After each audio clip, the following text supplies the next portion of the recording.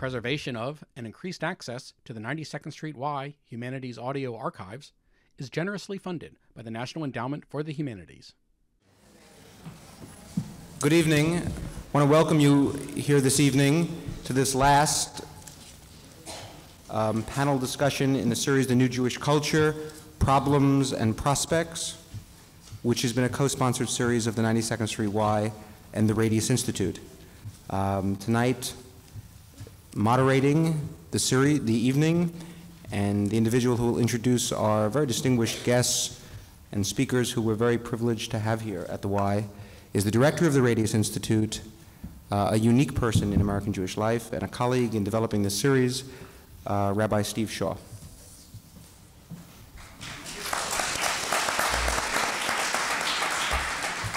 I think according to Jewish theology, everyone is a unique person. So, the 60s were a particularly controversial decade, perhaps like the 20s in cultural terms and like the 30s in political ones, meaning that they were radically challenging the worldview that preceded it.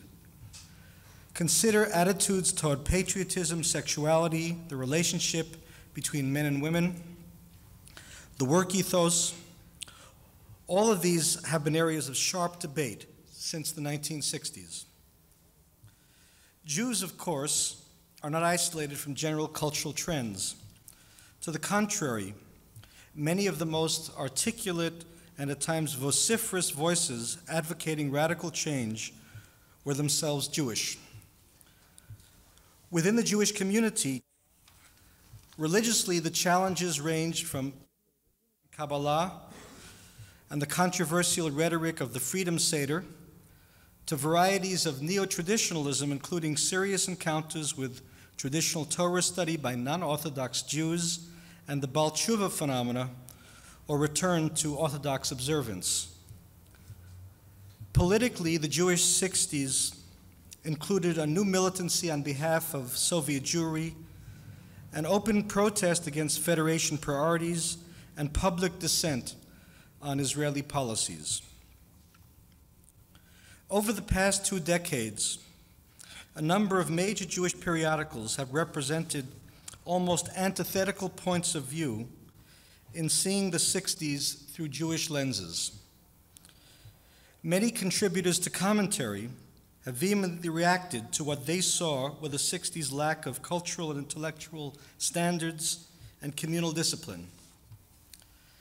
On the other hand, Shema, along with Moment, can be seen as a periodical of the 60s. It has provided a lively forum where the period's ferment has frequently found expression. Thus, both the Radius Institute and the 92nd Street Y are particularly pleased that tonight's 2 speakers have played such important roles in shaping each of these 2 very different periodicals. On the one hand, commentary, and the other, Shema. For 2 decades, Milton Himmelfarb, on my left, has been one of commentary's most incisive essayists and cultural critics. For me and for many of my contemporaries, it was reading Milton Himmelfarb in commentary which set the standards for thoughtful and sophisticated Jewish engagement with general culture. While Shema magazine lacks commentary's length, circulation, and friends in high places, it does appear twice as frequently, is much easier to read cover to cover, and unlike commentary, it also has a Purim issue. Seriously, Eugene Borowitz, Shema's founder and editor, is a kind of hero for many of us. I admire Gene for his intellectual lucidity and also because he's one of the handful of individuals who has created and sustained an independent Jewish institution, Shema magazine, for more than 15 years.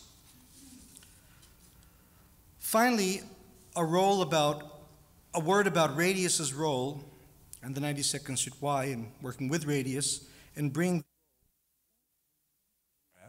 a sense of responsibility and duty when it comes to Jewish procreation. Now, you think that's going to come out of physicality and corporeality? What you're going to get out of physicality and materiality is bigger and better orgasms. You don't want better sex. What you want is kids. A kid is a nuisance. A kid is a major responsibility, may interfere with all kinds of things. The question is, where is this generation, or any generation, going to get the sense that they must reverse what the culture tells them? The culture tells them be comfortable. Where are these people supposed to learn that they're supposed to be uncomfortable? This culture tells them be a vulgar Philistine middlebrow. You want them to be high intellectuals. After all, they're Jewish, aren't they? This culture tells them, what are you kids for? You want them to have children, lots of children. Now, where is that sense of duty to come from? Now, look, when it comes to French, Milton, I confess you may be my instructor. But when it comes to Jewish theology, dear friend, the notion that somehow Jewish theology has something to do with spirituality and isn't intimately connected to the problem of authority in a non-Orthodox age, in an age when we cannot be commanded by the written word, when we cannot simply be commanded by what our parents did, because a lot of it was stinking, in an age in which our institutions can't command us because they are very often rotten, in order for people to once again find a sense of Jewish responsibility to sanctify the material, you need to believe in something. Moreover, you need to believe in something transcendent of the material, the corporeal, in order to take the corporeal from what nature tells you to do and to transform it. That is the function of Jewish theology. That is precisely what, it seems to me in my second comment, you haven't addressed yourself to. So far, you have been spending your time saying, gee, isn't it kind of nice we now have a whole generation of people who are not self-hating. But in fact, what you had was a nuclear group who created a style of intensive Jewish living. It wasn't just being spiritual and floating around in the air and writing trendy poetry. It was, in fact, an effort to accumulate mitzvot. What's the Jewish catalog about? Spirituality. Indeed, the criticism of the Jewish catalog was it was so busy doing things all the time. It was a how-to guide to Judaism. And it was precisely not only creating a Jewish way of life, but a Jewish way of life in community. So one wasn't simply going around doing this thing by oneself, but one had to get involved with other Jews and building now a certain kind of institutional life. Now, to do that, you need to know what you believe. Ergo, you really do think these are a wonderful bunch of kids, don't you? Who face the problem of trying to give Jews a new modern sense of duty, and you really admire very much the way in which, unlike their parents, they decided to take God, the relationship between God and the Jewish people, and the Jewish tradition seriously enough to build their lives on it, except that you ran out of time before you had a chance to say that, right? I try to suggest, Gene, that I would be... I'm sorry, is there a good pothole lawyer in the crowd? I twisted my ankle on an uneven sidewalk yesterday, and I want to sue for $14 million at least. Some water. I'm sorry, I'm a water freak. I did not mean that as a threatening gesture, believe me. We frisked both of them before they came on stage.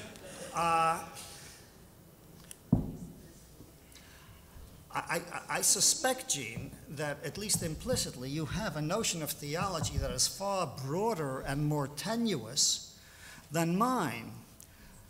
I know of people who acted in a way self-sacrificially for higher purposes in obedience to transcendent commands, or they wouldn't have called them transcendent, who are declared atheists. I'm thinking of the people who founded the kibbutzim. Life in the early kibbutz was much less comfortable than the bourgeois life which those people could have aspired to. Especially was this true of kibbutz women as opposed to their bourgeois sisters, whether in Warsaw or in London or in Bensonhurst, Brooklyn, where I grew up as a boy. They had they didn't think of themselves as being transcendent, but they were sacrificing present good and comfort for a greater purpose. Now, the question, therefore, addresses itself to us when we must address the question when we consider the people you're talking about.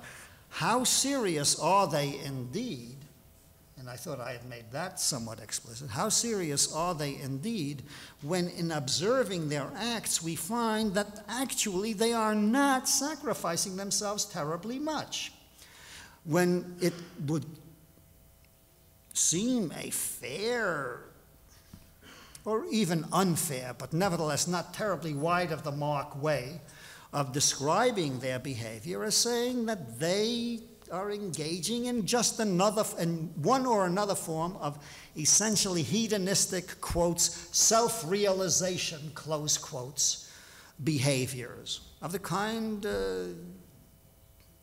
I'm sorry, I'm an outsider to this. If I mention Village Voice, would that be appropriate? If I mention Mother Jones, would that be appropriate? I read neither, so I'm trying to grope for what it would be. A kind of style of life self-realization business, accompanied by characteristic careers in the academy, and as far as I know, characteristic childlessness. I consider this to be the justification for a certain suspicion about the true basis of a religious or theological motivation. I would be more convinced having children and, taking care of diapers and worrying about fevers in the night and things of that when they're very young, and when they're growing up a little, worrying about bad companions and all the rest of it. Gene, you know that's not easy. Which is why, in a way, Gene, I think that by the test of time, your Baalei Teshuvah or your Orthodox will turn out more likely to be the winners, if only in a Darwinian sense. Well, listen, Milton, there are two problems, it seems to me, with what you are saying. One, I think we're talking about different groups of people.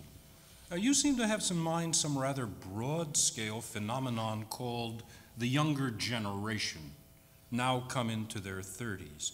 I'm talking rather specifically about the people associated with the nuclear creation of a Jewish religious style in the Chavurah movement, as most typically exemplified by Chavurat Shalom in Somerville and the New York Chavurah, the kind of people who were grouped around Response magazine in the very earliest days, a group that was roughly estimated to be about 50 or 75 people, out of whose creative energies came a new Jewish style. Now, I don't think you're addressing that. Now, maybe I'm wrong, but it seems to me you're talking about another group, and you're talking about the generation generally, and I don't think we're going to get anywhere with that. I do, however, want to deal with the intellectual issue, because that's quite critical to me. In the first place, you think that the people who started the kibbutz movement didn't have a transcendent ideal? It was called socialism. And it was because socialism rejected reality that they built it. Now, the problem was that in a previous generation, that's exactly what these kids discovered. In a previous generation, it was possible to have a secular transcendent ideal. It is the collapse of secularism, of simple human rationalism as commanding, which they pick up and understand. It is therefore a rejection of all those theories of Judaism which are simply humanistic because they can no longer command.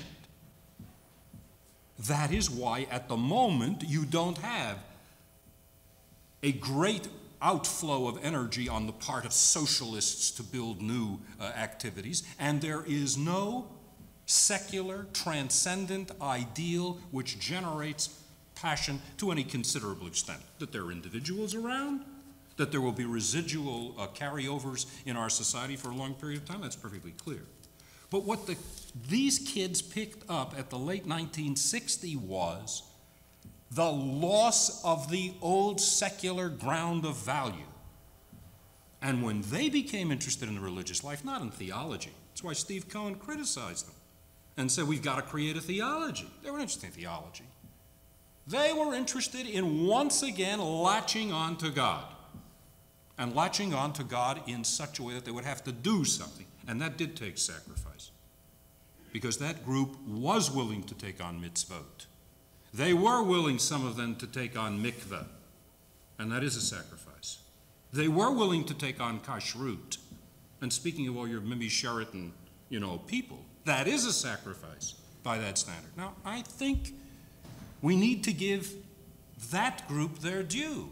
But I think you and I are talking about different groups, and that's why we have difficulty joining on this issue. We're using different words. Yeah, maybe. I've never heard of a socialist or a Marxist who would admit to you that he was following a transcendent ideal. What do you think? Transcendent is one of these idealistic theological words which my Marxist materialism comes to abolish. Yeah, so Marxist materialism, the idea of Marxist materialism is itself materialistic. Well, how are you going to characterize how a Marxist looks at the world? As materialism? To the contrary. Any intellectual, of whom I consider you to be one of the best, will recognize that the notion of Marxist materialism is itself a product of German idealism. Hegel stood on his head, therefore a transcendent ideal.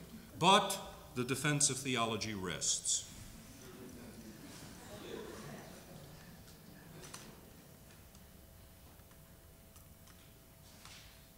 Let me go back to what I said about a comparison group, the Orthodox. And again, let me give you some statistics, though I won't burden you with actual numbers. You spoke, by the way, incidentally, you unfairly characterized my comparison of the 80 freshmen with the 69 freshmen. I did not say that they were less ethical. I said that they engaged less in self-realization and service to humanity talk. That does not necessarily mean they are less ethical. No, I certainly agree. Now, there have been recent pieces of research published in a book edited by Paul Ridderband, whom you know. Very well. About studies, especially in Israel, where there are good census data. And these studies show that year of education for year of education, comparing university graduates with other university graduates, or therefore, right, eliminating secondary sociological things like recency of immigration, belonging to the Moroccans, backward communities, and so on. Comparing Western-type university-educated people in Israel, the Shomrei Mitzvot, the Orthodox, have on average one child more than the non-Orthodox. Of course, they have a transcendent ideal which tells them. Exactly. Now, what do we do, Milton, like you and me, when you and I can't be Orthodox? Where does the sense of authority comes from? Or are you going to force in that box which says, gee, the only way to handle this is to return to orthodoxy, because only orthodoxy can produce a transcendent ideal? No. These kids tried to find an in-between way. No, Gene, it isn't very complicated. You tell me that you're a good patriotic Jew and you're prepared to make sacrifices for a Jewish future? Prove it. Have children. Have that patriotic child. It's not terribly complicated. Sure it is. It is the notion that somehow you will move people against their perceived self-duty in the name of patriotism. The idea that somehow loyalty to the Jewish people should require you to do this sort of thing is itself no longer compelling. You see, Mordecai Kaplan's notion that somehow the folk had a right to make demands on us will take us to a certain extent. No, Gene, but when it comes to a matter of this deep personal significance and sacrifice, simple patriotism and the demands of the group will no longer command us. I was accepting the terms of your reference, the terms of your reference being God talk. Yes. If you are admitting some kind of response to God's voice, then part of that response is a future for the Absolutely. Jewish, a future for the Jewish people. I certainly agree. And a future And for that the, hasn't been heard in Israel. a future for the Jewish people is inconceivable without Jews Without to any be a Jewish question. people. Okay, since we have no questions, I'd like to open it up. And we think they should go out and have kids, right, Milton? I've had mine.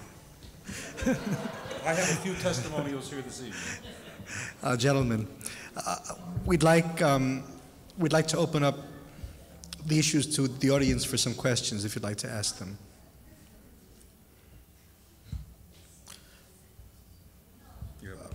Barry Holtz. Want to stand up, please? I'm not sure this is exactly the question, but I wanted to ask you to respond to this. I'm interested in some of the issues you raised towards the end of his original presentation about what you might call the theological roots of this phenomenon, and some of his disappointments about where the whole Chavurah New Jews phenomenon went vis-a-vis things like dealing with questions of theology or halakha. You mentioned Buber and Rosenzweig as important figures, and when I was hearing you say that, one thing that struck me, I think is significant, is that when I was in the Boston Chavurah, we studied a lot of Buber and Rosenzweig, but in many ways it strikes me that Buber and Rosenzweig, in a profound sense, were not really the ancestors of this movement, or the roots of this movement. And it strikes me that Kaplan and Heschel are much more so. And in that sense, dealing with halakha from the Kaplan point of view and dealing with spirituality from the Heschel point of view may be the way appropriately to look at the theological roots of that. And I wonder if you might comment. Oh, sure, I'd love to. Kaplan and Heschel are well known in the Jewish community, and they both stand as Buber certainly doesn't for being Jewish. Buber has been widely dismissed, particularly in the conservative movement, as for Gentiles. He's a theologian for Christians, and therefore one doesn't really pay much attention to him. So that any effort to become, so to speak, more Jewish will necessarily latch on to the two theologians who seem to represent being more Jewish. But neither the Kaplanian nor in some cases, I think in many cases, the Heschelian answer will do. Why? Because Kaplan doesn't understand even what it means to have a community. When Kaplan uses the word community, he means how to organize institutions, how to have an organic interrelation so that various kinds of functions are carried out under a central community goal. Nothing could be further from the Chavurah idea. The Chavurah is precisely semi-anti-organizational, interpersonal, face-to-face. Now, whether the group understands that that's Buber or not doesn't make much difference, because in fact Buber came into the Jewish community through American culture. If one watches the way the folk songs change and a whole new style of popular music comes into the 60s, it is music which talks about being a person. If when around you you hear people start talking about not being treated like objects and learning how to, in this marvelous verb, to relate to one another, what in fact is you are dealing with Buber and acting out Buber, whether one knows it or not. Now the problem then becomes, and this is, I think, what is true in almost every movement. A good movement will do what Milton says. It will live first and think second. And the living was what was so beautiful here. The whole notion, take what Rosenzweig did. He stopped doing philosophy in order to live as a Jew, and of all things to be a Jewish educator. Can you imagine a German philosopher who gives up the possibility of being a professor, an ordinarius yet, in order to be a melamed, as he was willing to do? And Rosenzweig did that, and that's what this group did. It tried to show how to live as a Jew. And what I'm saying is the time comes now to pick up the inherent contradictions here and to carry them forward. The difficulty with Heschel, since I left that out, is that Heschel understands that there is a God who commands us, but he understands that in an orthodox way. And the difficulty then is how, if you have this ambivalent relationship to the tradition, can you both have the relationship and be commanded and yet be free to make the changes you need? And that has to go the way of Rosenzweig and Buber and not of Kaplan and Heschel. Yes? There was something listening, I think, in your discussion tonight, something that I at least expected to be touched tangentially, at least a little bit. I know that the topic for tonight is the new Jews, but neither one of the two speakers touched, confined themselves only to those Jews who chose the Eitz HaChaim and chose to remain Jews. Nobody touched on the question of new Jews, or young Jews, I should say, who chose the other way, what they thought was the Eitz HaDaat, and went to join so many different cults, and those who go to mixed marriages. Even though we are talking about the new Jews, I think that it would be false to kid ourselves and walk home tonight as we're walking on clouds that everything is fine. The question is, basically, if it's so good, why is it so bad? Let me ask. That's always a good question. I once asked Dan Elazar how he would characterize Jewish professors 5-8 years ago with Jewish professors 40 years earlier. He says 40 years earlier, 98% of Jewish professors were non-Jewish Jews. Now, says he, the condition is much better. Only 75% are non-Jewish Jews. Now, 75% is better than 98, but it still leaves quite a distance to go. Your question about those others, they're really not new. You know, that we've had from the very beginning of Jewish modernity. There is a specific thing now with cults.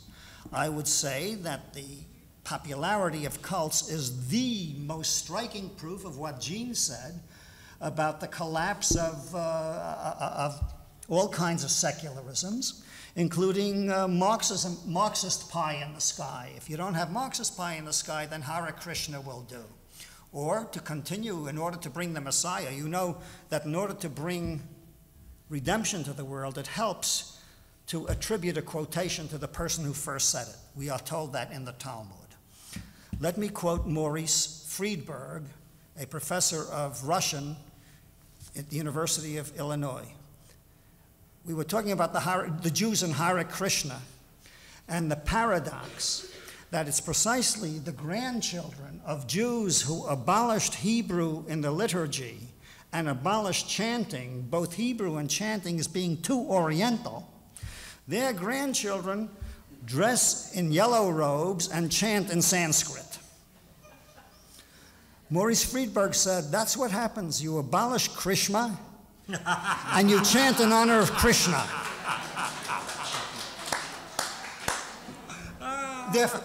Or, again, Phil Baum said, his father held on to kashrut, and he himself, if only out of filial piety rather than out of obedience to God's command, also observes kashrut. His father's brother, Phil Baum's uncle, denounced his brother for being inconsistent and for irrationally continuing an old, primitive, barbaric custom against all reason. Phil Baum's uncle abolished kashrut in his house. Phil Baum's cousins don't observe kashrut. They just observe organic food. Organic food is the return of the repressed, isn't it? It's another form of kashrut. It's bringing a sacral attitude toward food. There is something in human beings which likes this sort of thing. So what I'm saying is that, sir, the new thing is precisely the phenomenon we're talking about. What you brought up is not new. That we've had for as long as we wish. Achad Ha'am is full of it. Before Achad Ha'am, Samson Raphael Hirsch was full of it. It goes as far back as there have been modern Jews. The new thing is precisely what Gene Borowitz has been talking about tonight, and that is the hopeful sign, despite all the criticisms and reservations that nasty people like me make of them. Though tonight, as I say, I'm in a nice mood. Bethany?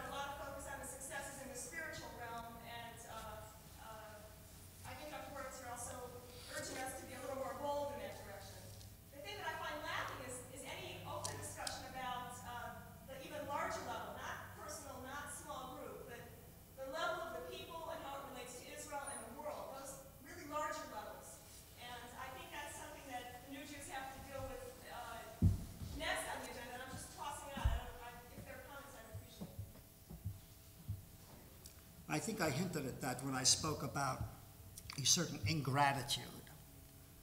I didn't want to make it much more explicit than that. But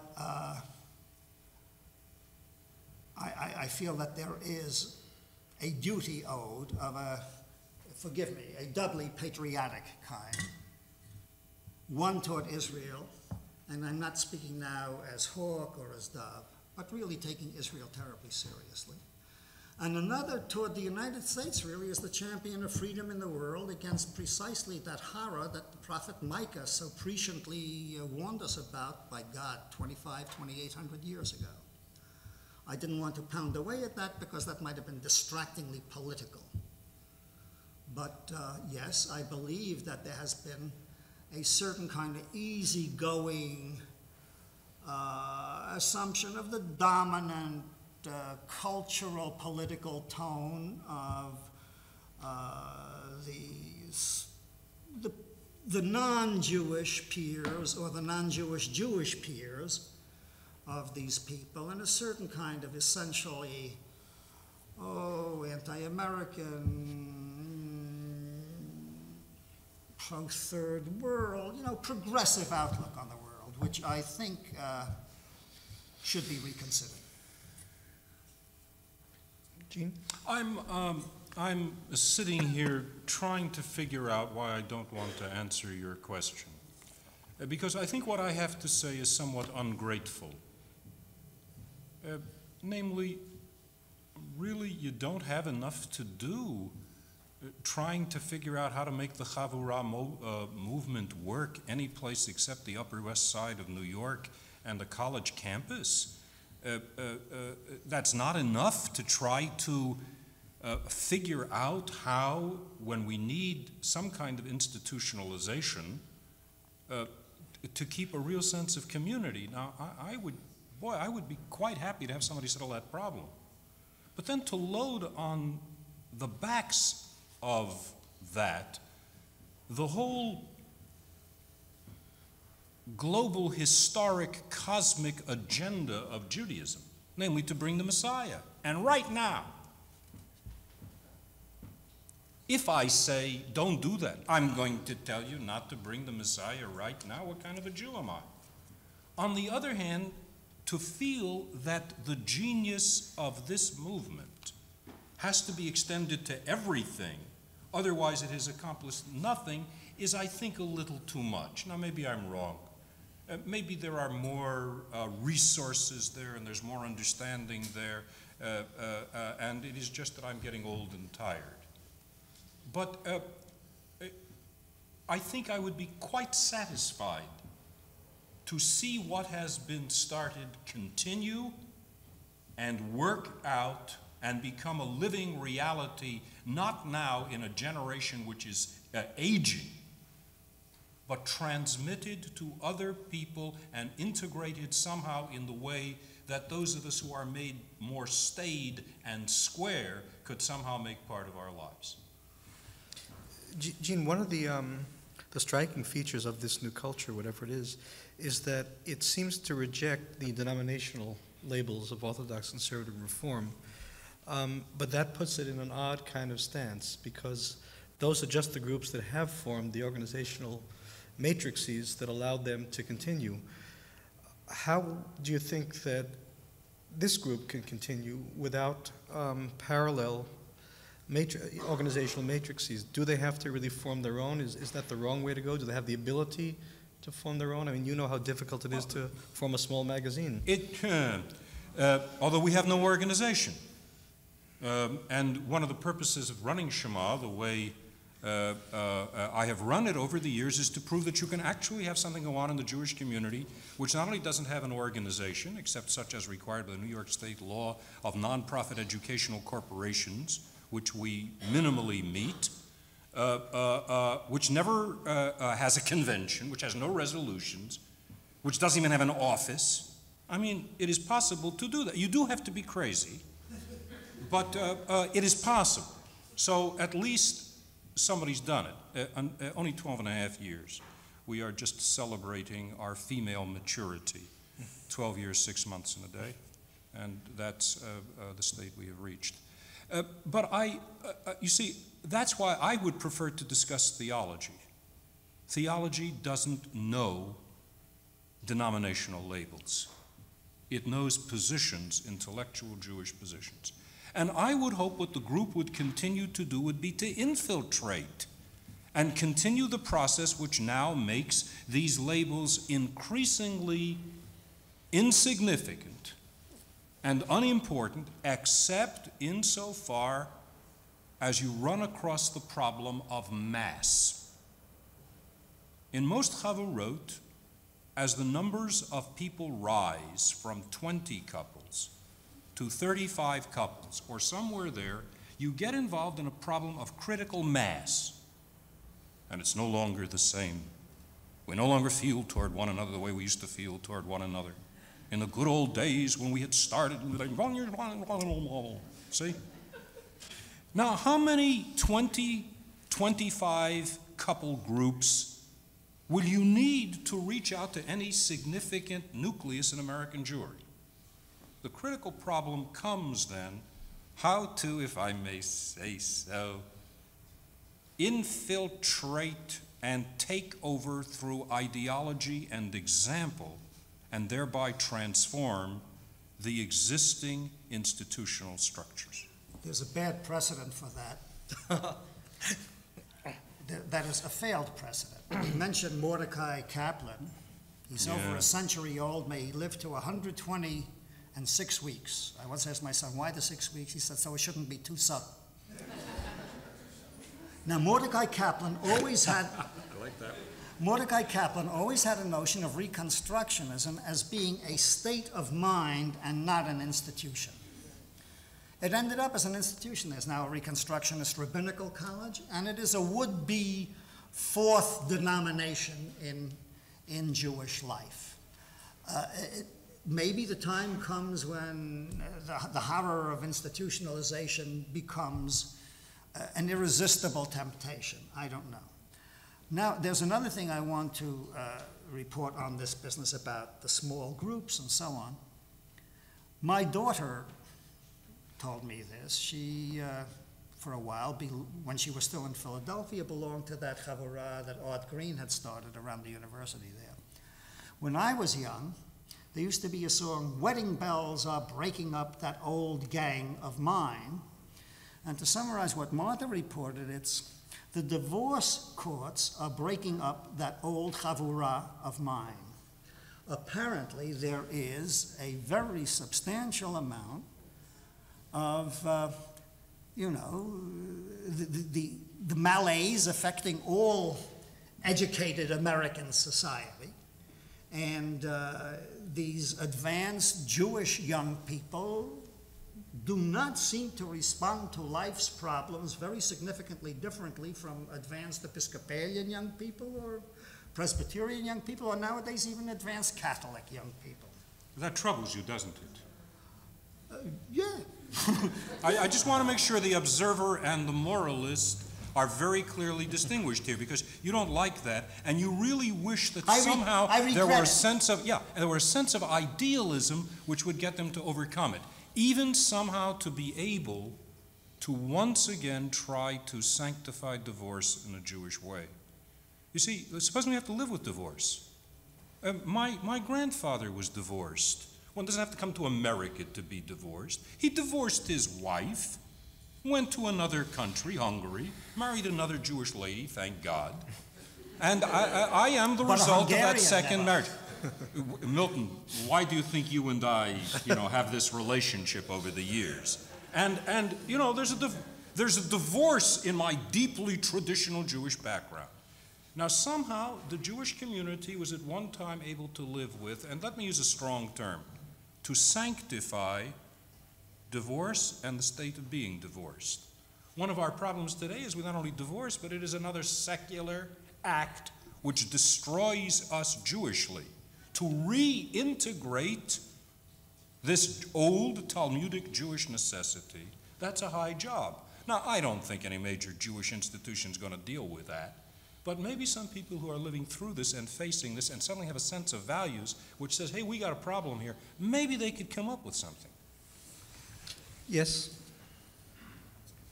I'm concerned a little bit the emphasis on particularistic aspects of Jewish attitudes and a little less perhaps. I suspect this emphasis would be forthcoming from Mr. Himmelfarb and the approach he represents, but Rabbi Borowitz seems to be coming from you now. And I'm just wondering, I invite both you gentlemen to address this question. Can we really just talk about how to be Jewish in a strictly internal sense when we live with all the clamorings around us, the conflicts between minority groups that might really be our allies, when we live in a world where Uzi machine guns are sent from Israel to Somoza and arms deals and atomic deals made in South Africa? Can any Jewish group, whether it be the new Jewish culture that you are advocating or some amorphous old line Jewish religious approach as Milton Himmelfarb seems to be going, can they ignore these things? Should they ignore them? And if not, how do you advocate dealing with these? And See, ensuring that Jews relate to the world as they always have and should. well, but you see, the trouble was, as long as you said universalism, I didn't know what your political ideology was. If I now have to defend universalism as your particular political ideology, I'm going to be in all kinds of trouble. Because it sounds to me as if the only kind of universalism you know is a universalism which goes down a kind of left-wing line. Now, much of that, in fact, I personally approve of. But I'm very critical of that kind of thing today. I want to try to bring my Jewish values to bear on any liberal agenda given me.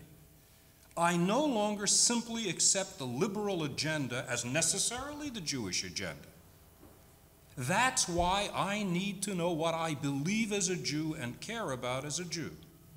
Because I am then able to try to distinguish as best I can, it's a hell of a job, between those general human issues, which are really compelling to me as a Jew, those issues on which I no longer can be assured. I want to tell you, when there's an issue about the security of the state of Israel, as against some universal human concern, and they conflict with one another in U.S. policy, I am torn apart. And I should be torn apart. Because I won't give up being a Jew, and I won't give up that general understanding and response. But I go back to my key issue. Once it was all so clear where the values came from, you read The Nation magazine or The New Republic. What's your problem? Then you found a verse in the Torah to match it, and you had Jewish ethics. Today, we're no longer sure, as a result of which we want to find some ground out of which we can know how to live. Now, we've got to talk about securing that ground. And my gravamen here is that finding those deep Jewish roots are the prerequisites for Jewish duty, which in my opinion certainly includes a universal duty, whether it carries through with your political program or not. Milton, would you like to? I think that was admirably well said. How about that, friends? You've seen it here. Okay, on this positive note, I'm afraid we'll have to call this evening to an end. There will be an opportunity, however, for us to ask questions, ask additional questions, since we have a reception which is in the room immediately joining us behind you. And we would like to ask everyone who'd like to stay to please join us for wine and refreshments. I frankly had planned an ending for this series with my associate David Zoni. We'd gone through the whole scenario of what would happen tonight, and everything worked out differently than we expected, because Milton Himmelfarb chose the only verse that I could possibly remember from Malachi, since I remember having read the Haftorah, and also remember my friend Hillel Levine having used that verse at a Federation protest. But since it's the only thing I have to end the thing, I'll have to end it with that. As Milton said, That's Milton Malachi. who didn't change his name, "Behold, I'll send you Elijah the prophet, and he will turn the heart of the fathers to their children and the heart of the children to their fathers, lest I come and smite the land with a curse." I don't think Milton put the last part in about smiting the land with a curse. In any case, it's been a fascinating 4 sessions, and I must admit that for me this was probably the most rewarding, because we had 2 very literate, intelligent, and sometimes disagreeing, but always exciting and stimulating thinkers, both of whom have been my teachers, and hopefully yours too, to put a kind of coda on what has been, I think, an interesting and also frustrating 4-part series. What we'd like to do, David Zoni and myself, and with the help of John Ruskay, is to edit the tapes that we've made of these 4 weeks, and to take out those elements which we think are most lasting, and then to use that as a basis of discussion among some selected people, and take whatever comes out of all that, which will be perhaps 6 months to a year from now, and use that as a way of asking certain hard questions to this culture while it's still young enough to answer them. Thank you very, very much for coming. Please join us in the reception. Thank you very much.